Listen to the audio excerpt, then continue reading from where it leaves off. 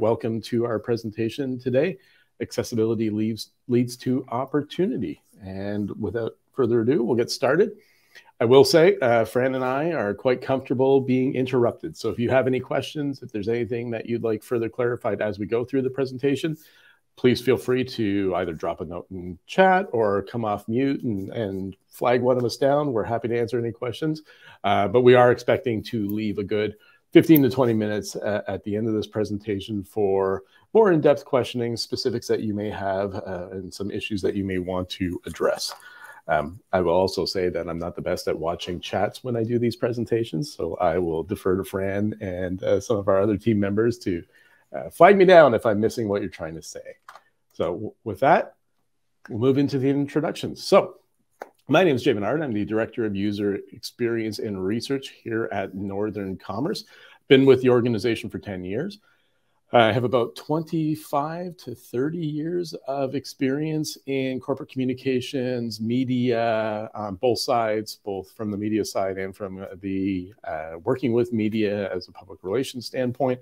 I've been involved in the web since the very early days, and a strong advocate for accessibility. So I'm also chair of the City of London's Accessibility Advisory Committee at the moment. I'm on a couple of provincial boards for accessible employment, and it's something that's both a personal and professional passion of mine.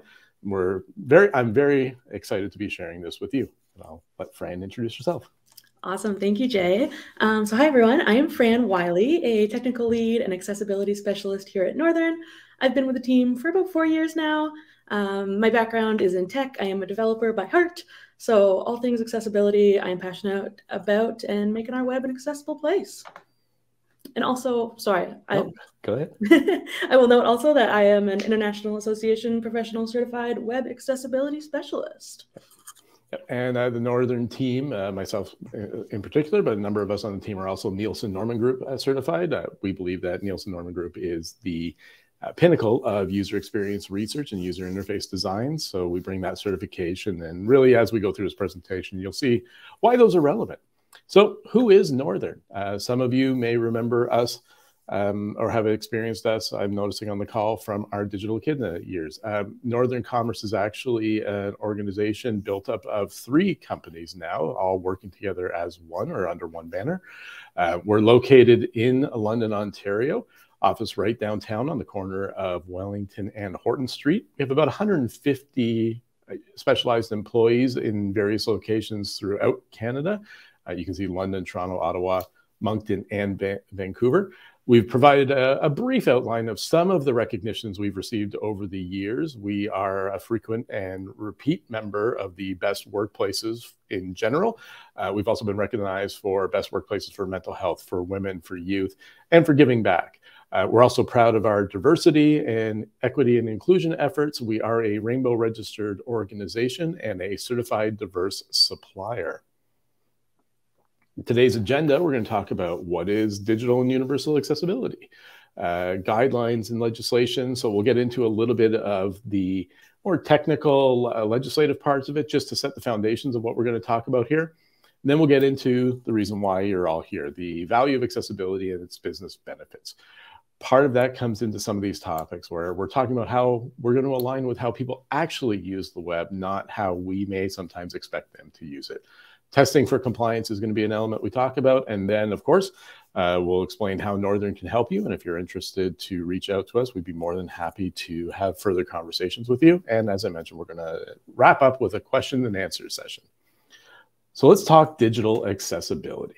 Digital accessibility means that websites, tools, and technologies are designed and developed so that people with disabilities can use them. When we talk about digital content, it really does focus on a variety of applications in the digital ecosystem. We have websites, obviously, but there are applications, digital files, video games are an element of accessibility, media, both traditional and not. We see digital applications everywhere you go. If I look out the window from our office right now, we've got a big giant digital sign on the overpass at Wellington Street. So those are ways that we're broadcasting information. And we want to make accessibility core to what everything is done, because it's not just about people with disabilities. There's so much more value, and so much more value you can bring to your organization. In some cases, when we're looking at people that have accessibility concerns or disabilities, they may be accessing your content with the help of assistive technologies or devices. And we want to make sure that we're providing the framework so that all users, regardless of their point of origin, are able to access content and use it to the most effective way possible. We're big believers in the concept of universal accessibility, and this takes a number of forms. When we look at universal accessibility, one word that I tend to avoid using is that concept of accommodation. Accommodation often has that connotation that we're doing something special for somebody. And we really want to believe and promote the fact that accessibility is about giving people the tools, resources, and equitable access to the content and services that they need so they can execute their jobs, live their lives, and be a part of the community to the fullest degree in an equitable manner with everybody else. When you start putting up barriers, whether they're intentional or unintentional, you start getting to a position where you're choosing who gets to fully participate with your content, who gets to fully participate with your community. And most importantly, this is not a niche group. As we go through the presentation, you'll see this is really something that impacts all of us. We want to make sure that we're building an environment, whether that's a physical or digital environment, that is designed to meet the needs of all those who wish to use it. The concept of universal accessibility is something you may already be familiar with. When you look at the things that are on the screen here, say captioning, the push button doors, or the curb cuts, these are all things that were initially designed to support the needs of people with disabilities, but they are things that are universally beneficial. If any of you have been in a train station or an airport or any sort of environment where it's really loud and you're trying to kill time by watching the news, those captions come in very handy because you really can't hear what's going on, but you can see, and it complements and allows you to get more involved with the content that's there. Got bags of groceries. Those, in your hands, those push button to open the doors are extremely beneficial. And the curb cut, although they were initially designed for people in wheelchairs, if you are a senior with mobility challenges, if you are somebody who is pushing kids in a stroller, those curb cuts have tangible benefits to your life, regardless of the fact of whether or not you have an expressed or hidden disability or not. And I'll pass it to Fran. Great. So let's talk a little bit about how we actually make our websites accessible. We do so by following the WCAG, or the Web Content Accessibility Guidelines. The goal of the WCAG is to provide a single shared standard for all web content accessibility. At the end of the day, these are just success criteria, so they're always updating and improving, and we really just want to use these to align with how people are using the web. The WCAG is then broken down into 4 different main principles that we like to call POUR. POUR stands for perceivable, operable, understandable, and robust. Simply put, this just means our users can identify our content, they can navigate our content, comprehend it, and finally, the way that we are building our technology and our content is in a way that people using all different assistive technologies and devices are able to access it. So here's some examples of different success criteria under the WCAG, just to get you thinking about all the things that WCAG covers.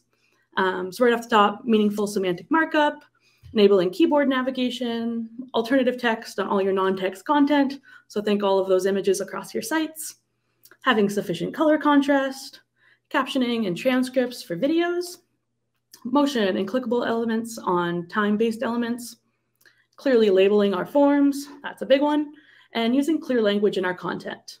And of course, there's many, many more. This is just a small snippet just to get you thinking of all the different ways that the WCAG covers your sites for accessibility. Now, let's talk a little bit about the actual most common WCAG failures.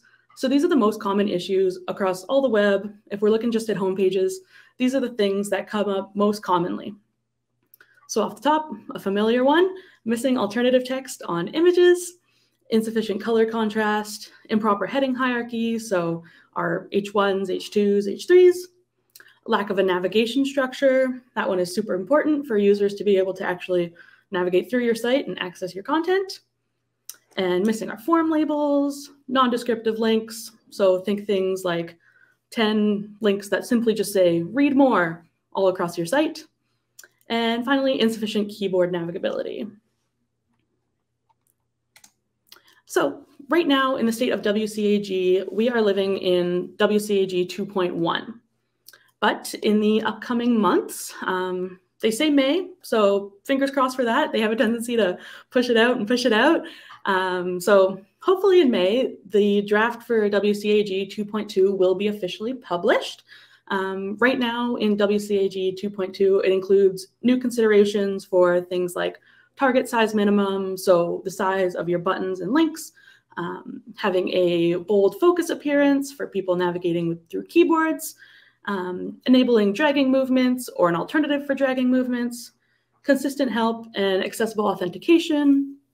And there's a couple revisions to existing guidelines and changing the priority of some as well. But we are looking hopefully very soon to see that published. And then looking even further to the future, we have WCAG 3.0. So this one's probably not going to be set to published for a couple of years, but it is in the working phase right now through the community, and it is basically a full revamp of WCAG 2.0, 2.1, 2.2. With this new release of 3.0, we're going to see a lot of great things. The main goal for WCAG 3.0 is going to be that it is easier to understand. For all of us not in the development state or in the accessibility world, I know WCAG and all the success criteria can be pretty confusing and not exactly an easy thing just to dive into. So making sure that the success criteria and the guidelines themselves are easier to understand for the everyday user or site owner is going to be a big goal for 3.0 that personally I am excited for as well. And of course, they're going to cover more user needs. Specifically in 3.0, they're going to be focusing on cognitive disabilities, which I think is super great. And of course, making it more flexible to address different types of content, whether that be web, apps, specific tools, and organizations.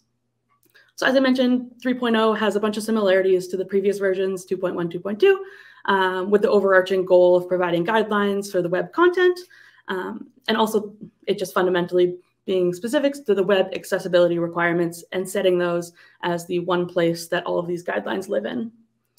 But of course, there's going to be some major differences, mainly being the structure, so how things are actually organized and grouped and even worded within the guidelines and success criteria themselves.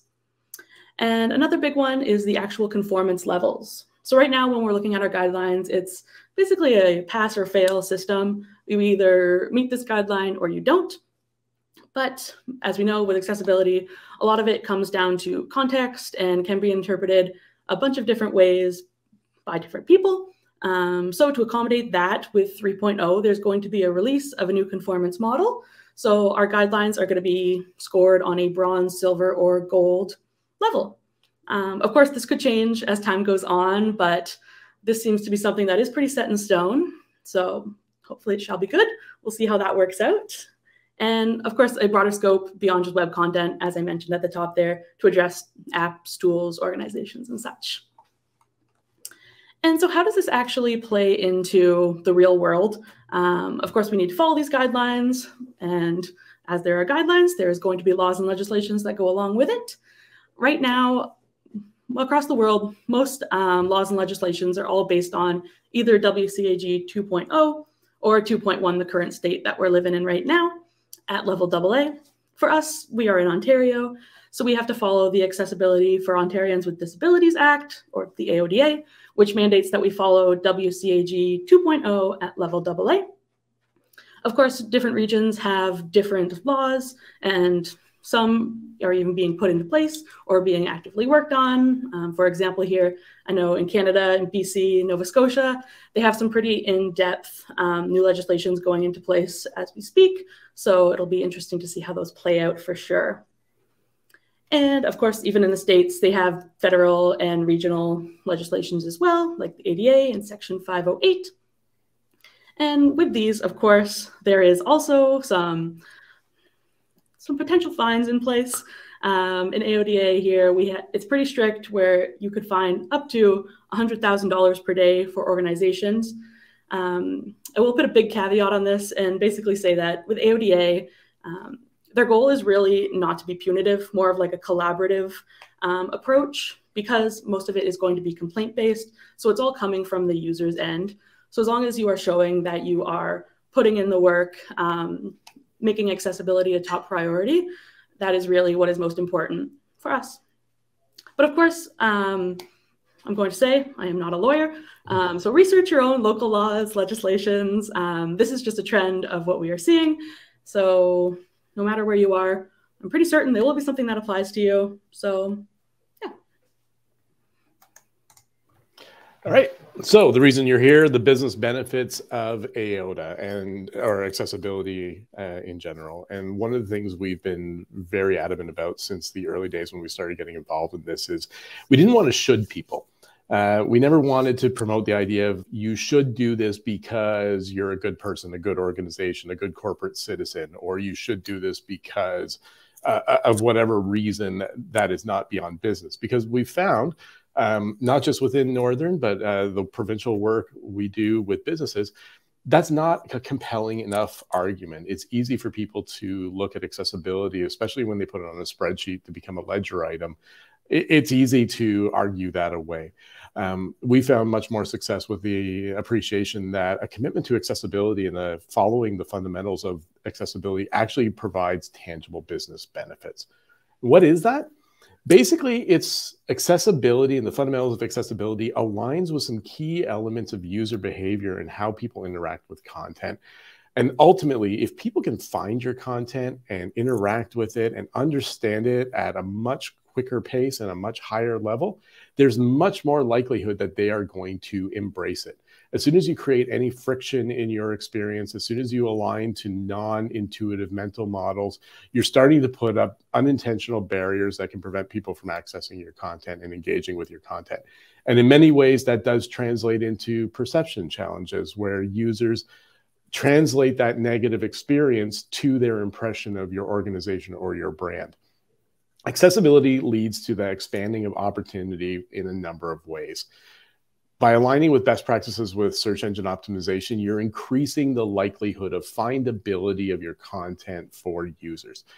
When you look at how content is structured on a page and how people actually interact with the web in general, which is probably less time than you think, it increases that opportunity for scannability and comprehension. And for mobile development, we know that about 60% of web traffic globally is coming through mobile devices. So this is increasingly the preferred source of users. If you have an accessible experience that aligns with those mobile development best practices, you are going to increase the likelihood of people having a positive experience with your content.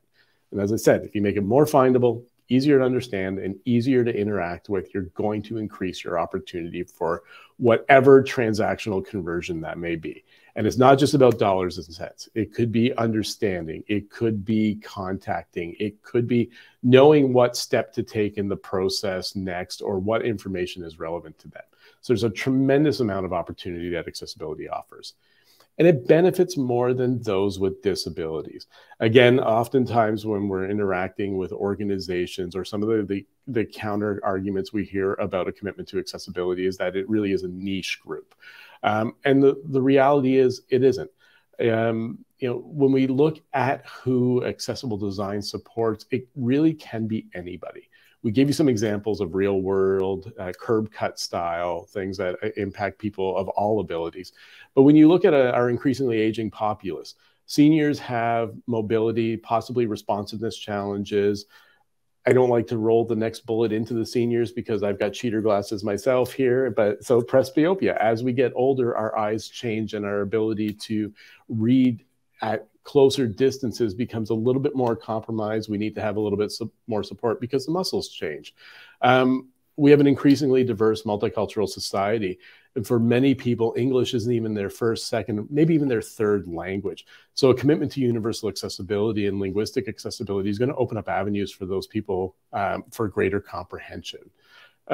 We often refer to Google as the ultimate blind reader. So if you're aligning your content for accessibility, you're aligning for arguably the most dominant search provider in the world. that's going to support your findability of content. And then, as I mentioned, we do talk about the mobile responsive development. Those fundamentals overlap dramatically with accessible web design. And as we move more and more to a mobile environment, you're going to see the benefits from that. We don't like to define people with disabilities as a uniform group. Building your website accessibly is not automatically going to make it that every person with a disability is going to come to you or purchase from you. But if we want to look at the hard and fast numbers, nearly 1 in 5 people on the planet has some sort of disability. By extension, when we look at the people with whom they interact, their family members, friends, colleagues, people are the pool of people who are informed about or impacted by disabilities is even broader. An inaccessible website is going to make it harder for, or even impossible for, visitors with disabilities to buy your products and use your services. And this doesn't just impact people who have long-term disabilities. There are people who have temporary disabilities, either because of an accident or a condition or a surgery or something along that line, that we want to make sure that we're supporting. And from a purely numerical standpoint, when we look at the 2020 Global Economics of Disability Report, 3/4 of those with a disability that have a negative experience or find that your content is inaccessible will take their business or take their interest elsewhere. So you're losing not only that immediate opportunity, but you're learning long-term opportunity. And you may be losing out on referral business, because if they're talking about that negative experience on your site, it may impact their friends, families, and colleagues. When we look at diversity, equity, and inclusion, this is also a core concept for many organizations now, of a commitment to expanding their organization's reach and impact on creating inclusive communities. From a business standpoint, whether you have a higher education site or an e-commerce site, we consistently hear from people who say, I want to see myself or people that look like me reflected in this content. That extends to people with accessibility. Little tangent, when we look at what we talk about from the Accessibility Advisory Committee, we prefer to use the term ableism and systemic ableism, because really what we are doing is creating or perpetuating discriminatory policies against people because of a certain defined characteristic. And so when we look at it through that light, it absolutely fits into the diversity, equity, and inclusion tenets that many organizations hold. And it is a reinforcement of that commitment to DE&I. And we do know that customers of all stripe, from students to people attending or looking for hospital information to people trying to buy products, do value a commitment to diversity, equity, and inclusion. And from SEO, you could be the best solution for your customers. You could have the best products, you could have the best infrastructure, you could have the best facility. But if your end users can't find that information or they don't know about it, does that really matter? So by focusing on accessibility and aligning to those best practices, you are, as we've said, really aligning to search engine optimization. It's getting the right content to the right people in the way that best meets their needs. And then by embracing universal accessibility, users can find your content in a way that aligns with their expectations and their behaviors. And it's much easier to get people where they are and using the terms that they're using, as opposed to trying to force them into your ecosystem using your jargon or your expectations of how they're going to interact with content. As I said, from an SEO standpoint, many of the principles, and you're going to see a duplication here, proper alt text for images, heading structures. So Fran talked about the H1s, H2, H3s, and having those in intuitive pathways. All of these elements, not relying on JavaScript, providing transcripts and captions for video, all of these help people find content, and more importantly, in some ways, helps Google find your content and surface it in a prominent location so that people who are looking for relevant topics, hopefully in the language that they're choosing to search in, they're going to find what they look for you, and that increases your opportunity to provide a positive experience and ultimately have some sort of transaction. Great. So as Jay mentioned at the top of the section, 60% of the traffic that we're seeing to our websites is coming from mobile devices. So it should be no surprise that WCAG does have inclusions to cover mobile applications and the mobile web best practices as well. So that covers things like touch screens, small screen sizes, and a variety of different input modalities So think like speech, 3D touch on your phones, all of the above. And so by aligning with these standards in the WCAG, we are improving our experience for people that are using phones, tablets, TVs, smartwatches, your car dashboard, you really name it. WCAG covers it. And again, as Jay said on the previous slide with SEO, so much is overlapping between the actual, all of the benefits with all of the WCAG guidelines. So by involving accessibility and following these guidelines, we are improving all across the board. Talking specifically about mobile design, how we can improve that. If we look at, for design improvements, we can improve by including a readable font size, having a high color contrast for all of our elements, positioning form elements in a readable way, and as I mentioned earlier, a larger target size. So think on your phone, if you ever had to press a really small button and you just kept hitting the wrong thing or couldn't quite get it, all of this is included in design for WCAG and also in the build as well. So in the more development side, allowing for zoom and magnification, allowing the use of an external keyboard or support for various different touch gestures, and even dynamic screen orientation. Again, this all supports different, not just your typical mobile experiences, but all of the Internet of Things. So accessibility is a core concept of great user experience and a great user interface. And to understand or to achieve that accessibility, you have to understand the technical and physical limitations of your users. You need to understand their behavior patterns, their desired behavior patterns, and you need to understand and then determine how the underlying code can help empower your users to complete the tasks or get the information they want in the way that best suits their needs. We're strong advocates of research. Focus groups and surveys can help establish the baseline upon which you can build your structure, understand what people are actually looking for and how they're choosing to interact with your content, what their needs are so that you can prioritize it, and identify any unintentional barriers that you may have created. We often refer to those as pain points. Some of those are just in terms of content access, but some of them are related to accessibility. It's also important to do validation research, and that can take the form of moderated user testing. It could be prototype testing that can help identify any barriers you may have created unintentionally. One example I will give you is we were working with a client on the development of an app, and one of the elements of the app from an authentication standpoint was that they wanted the user to be able to take a picture of themselves with their phone that would then serve as their login. We were doing some testing with a group that had accessibility challenges, and one user said, "That's a great concept, but I have tremors. So I cannot use my phone to take a photo of myself because I cannot stop the tremors enough to be able to allow that to effectively render." And those are things that, in theory, we build the website. It does follow the WCAG protocols, but without that experiential knowledge, there is a challenge, or there is a risk that we may miss some things that can become very significant challenges for users.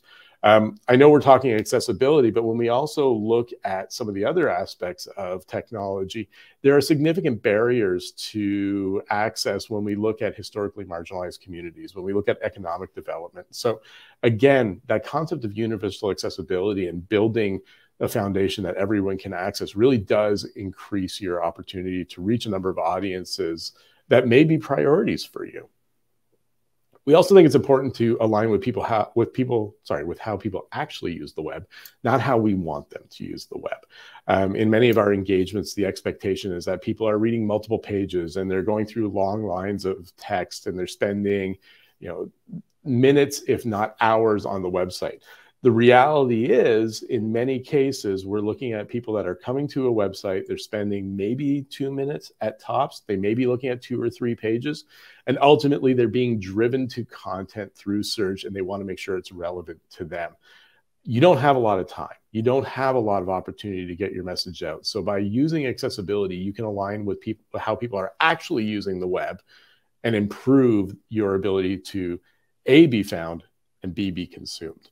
Findability is a huge one. So when we look at that universal accessibility, when we look at using semantic markup like proper header tags so that content flows in an intuitive way, when we're using contextual links, so as Fran said, we're not just saying read more, read more, read more, but we are actually providing those links. Those are strong indicators for Google to help in the search engine ranking.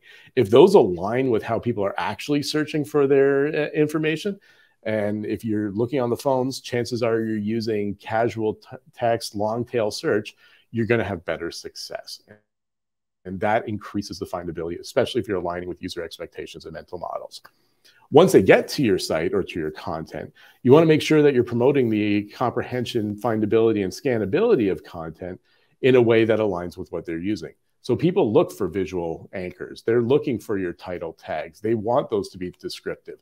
They want to scan through your content and be able very quickly to get a sense of, is this something I'm interested in? Is it relevant? What are my next steps? Header tags are important, and using those appropriately so that if you have them present throughout different parts of the site, that they all render appropriately and provide the information you need. Contextual links we've referenced, alt text, clear labeling and directions, making sure that people understand what they have to do next, not necessarily saying click on the square button, which can be an accessibility barrier for certain people. And then the captioning and American Sign Language on video. So expanding your audiences, yes, to people with disabilities, but as we referenced before, there's a lot of people who do read content or read captioning in certain environments. So you're expanding your opportunities there. We live in a rather well-educated society, but the Conference Board of Canada, the last numbers we have, I do appreciate their 2012, but our community as a whole has an average literacy skill in the C level.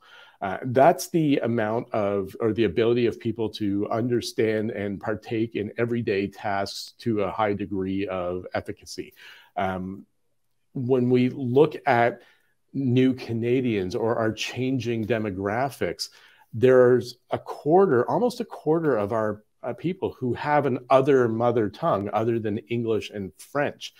This is not any way, shape, or form to suggest that these people can't comprehend content.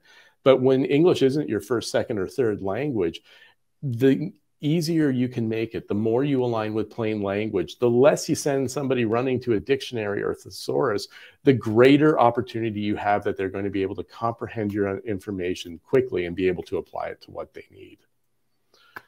We like to define people as skimmers, swimmers, and divers. And unfortunately, the majority of websites, or we'll say a lot of websites, I don't say the majority, are built for the divers. It's this concept of everything's got to be on the homepage, everything's got to be on the page, and it's got to be a wall of text, and people need all that information up front. Otherwise, they're not going to be able to interact with the content. The reality is, as I said, they're spending a couple of minutes tops on your entire site. They may be spending 30 seconds on your site. So 70% of our traffic we see are skimmers. They're just glancing over the content. They're looking for those visual anchors, and they want to get in and get out as quickly as possible. Another 20% are those swimmers. So they've started skimming, they found something that piques their interest, and then they're going to take that next step. They may read the next paragraph or two. They may follow a referral link as long as you're continuing to provide value to them. And then divers are those people that are reading the terms and conditions on their cell phones, or they're reading, they want to have every bit of information on a medical report that you're presenting. They don't want just the abstract, but they want the full methodology and all the details.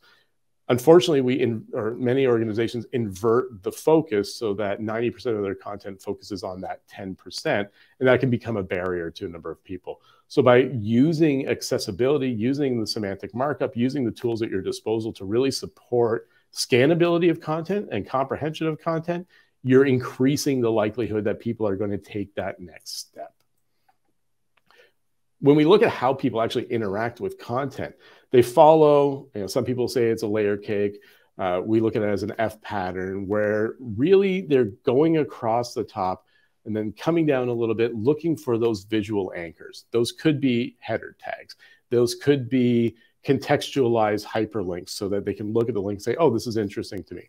they're not fully reading all the information, but rather they're scanning across, looking for those visual anchors, and then jumping down a little bit more to see if there's something else that catches their attention. This behavior is actually amplified when we look at mobile development, because people are scrolling and scanning, and they're looking for really highly prominent visual anchors and highly relevant visual anchors that's going to stop them from scrolling and take that next step. And with that, I'm going to pass it back to Fran.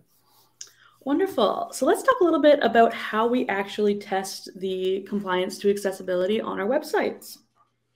So right off the bat, first thing everyone thinks of is automated audits. So these automated audits are super helpful tools that we can use to get an overview of the general accessibility of either a single page or our full site. These are great because basically without a click of a button, you're able to audit either all of your pages or even just a single page that is super important.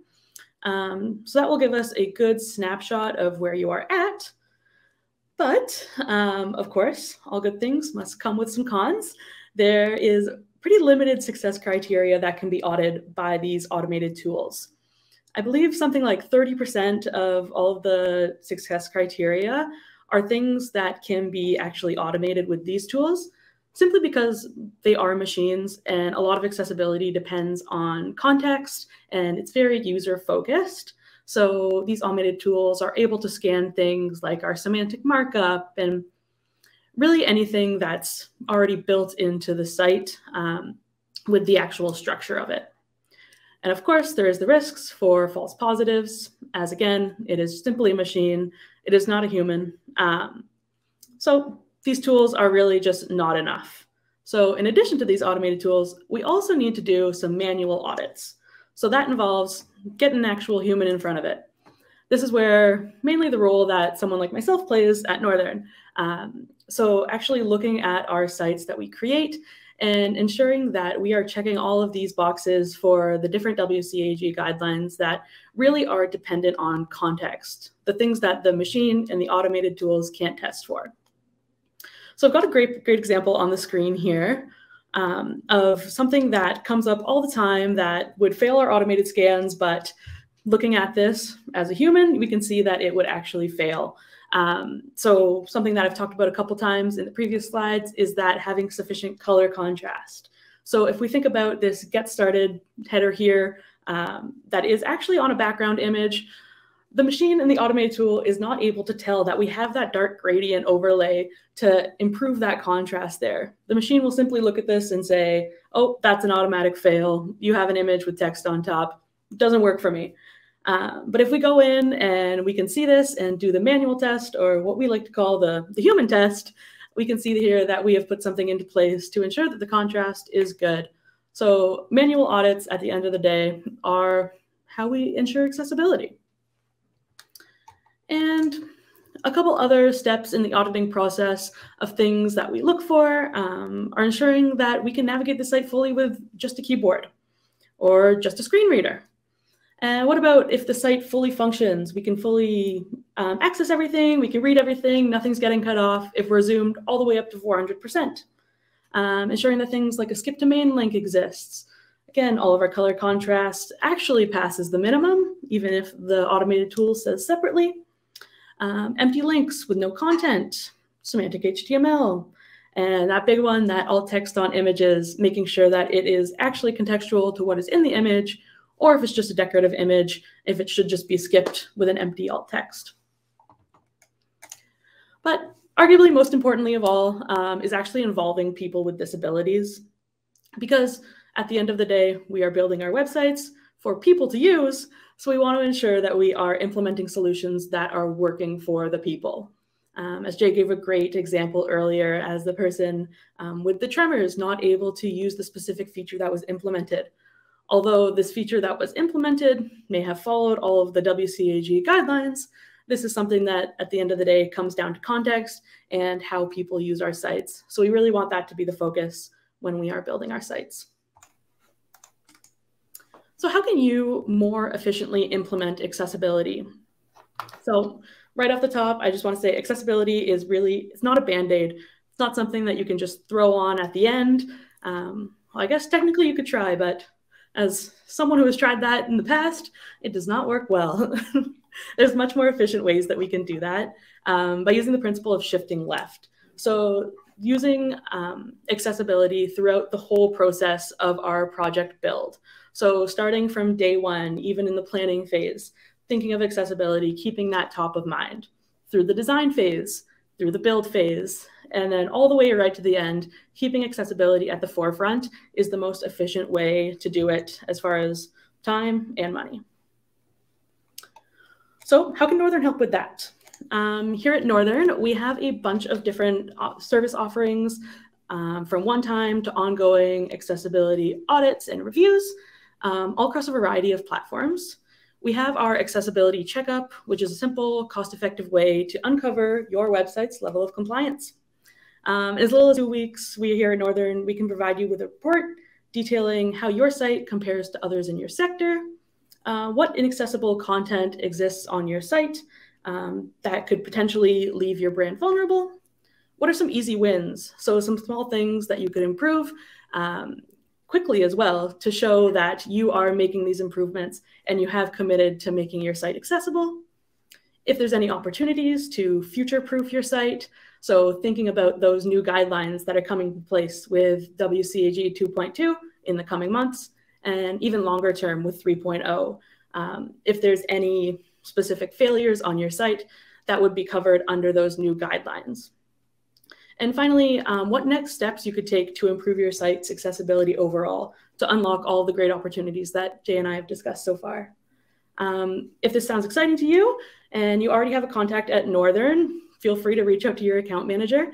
You can also check out this page on our website, northern.co/digital accessibility services, with a dash in between each word there, to learn all about our accessibility services here at Northern.